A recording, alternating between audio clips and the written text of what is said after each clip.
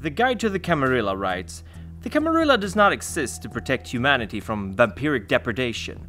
Rather, its function is to ensure the safest and most profitable existence possible for its members. And while it may exist to the profit of the elders who run the show, it does often offer something few other sects do: security and education for the newly embraced.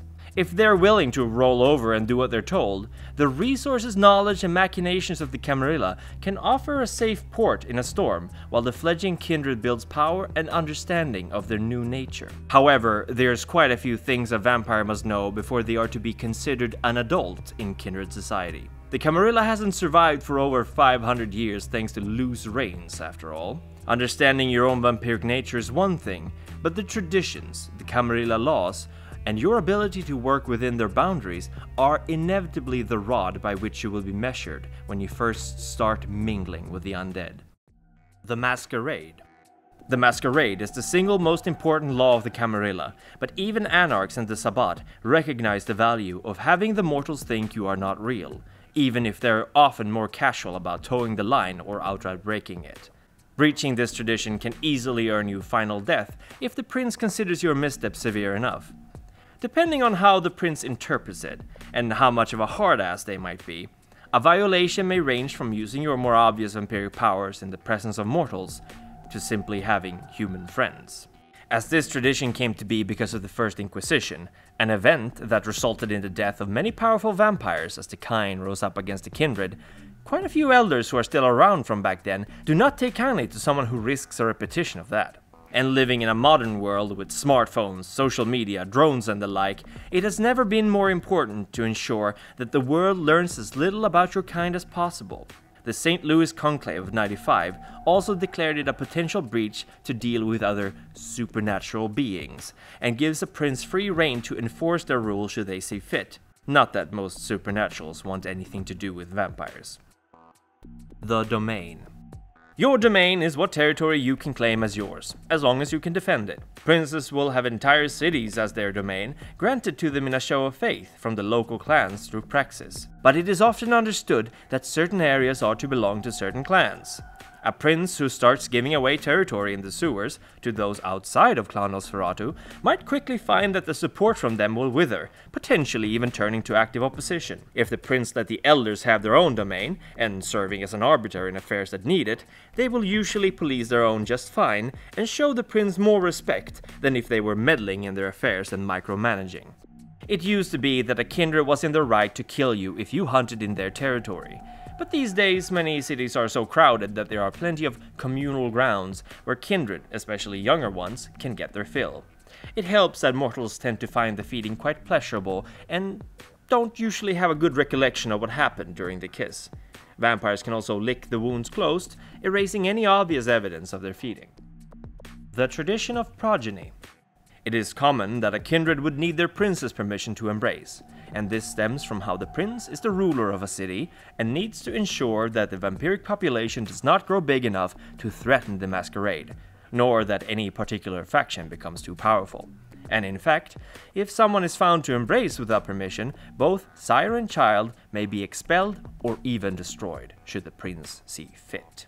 The prince is free to embrace however much they want, a luxury that comes with the title, but if they do it too much, while simultaneously restricting the others' right to, it can easily become a point of conflict with the city's elders, as nothing will alienate the Primogen faster than being outbred, as it were, by the one whose power they are supposedly balancing. The tradition of accounting. This tradition varies across the world, and some exceptionally powerful princes may even hold the Primogen responsible should someone of their clan break the tradition. But more often this means that a sire is responsible for all of their child's actions until said child is acknowledged as a proper kindred, which is something only the city's prince may do. This acknowledgement can play out in many different ways, depending usually on the prince, but knowing the traditions and their implications is most certainly always a constant. The tradition of hospitality. If you're a new arrival to a city, politeness dictates that you make your presence known to the vampire in charge of that domain, the prince. How this is to be done is usually up to the prince themselves, who might, for example, use this as an opportunity to embarrass the new arrival by making some outrageous demand.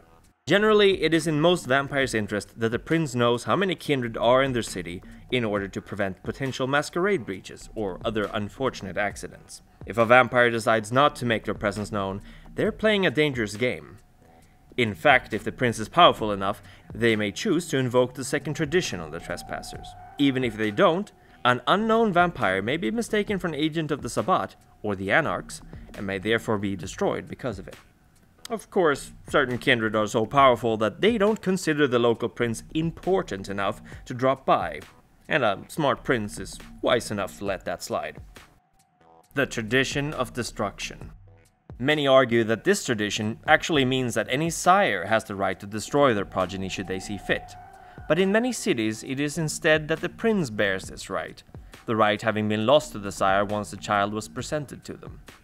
The prince also has the power to sentence another kindred to the blood hunt, a city-wide death sentence allowing any kindred the right to kill and even drain the target of a hunt, an act otherwise strictly prohibited.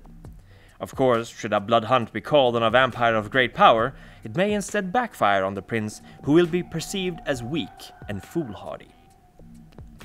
Calling the blood hunt also gives elder vampires the opportunity to pick the corpse clean, so to speak, and if a prince does it too often, the kindred of the city might come to expect it, influencing his decisions and demanding it be done more often. After all, if the prince sentences you, your assets will be free for the taking. And finally, you have the clans. While I will cover each of them more in detail in future videos, here is a quick rundown of the 7 founders of the Camarilla. Bruja, the rabble, also known as the scholars. If there is a cause to rebel against, the Bruja will find it and fight it feverishly, and their clan is known for their fierce temper and a deeply ingrained disdain for authority. A Bruja will rally to a cause, but oftentimes not the same as the others, leading to in-clan squabbling. The Gangrel are feral loners, and one of the few clans to travel frequently, earning them the nickname Outlanders. They, more than other clans, have a strong affinity for animals, oftentimes taking on animalistic traits of their own. The Gangrel have little patience for politics and machinations, and try to avoid getting dragged into the petty schemes of the other clans. The Malkavians, aptly called the Lunatics, are all mad, one way or another.